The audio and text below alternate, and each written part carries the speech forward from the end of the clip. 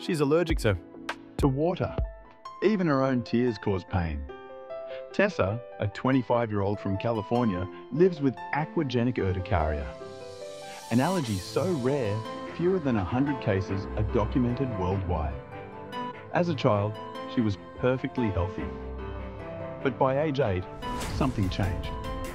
After showers, I'd break out in massive hives. My scalp would bleed. I didn't understand why. Her own sweat, tears, even the rain, trigger burning, rashes, and blisters. Doctors were baffled, but tests confirmed the impossible. Her body sees water as a threat. There's no cure, only pain management, short showers, and avoiding moisture at all costs. For Tessa, life isn't about staying dry. It's about surviving what the rest of us are made of. Share this rare human story. Subscribe for science that reminds us what's ordinary for most can be a battle for others. Support the project via the link on our channel page.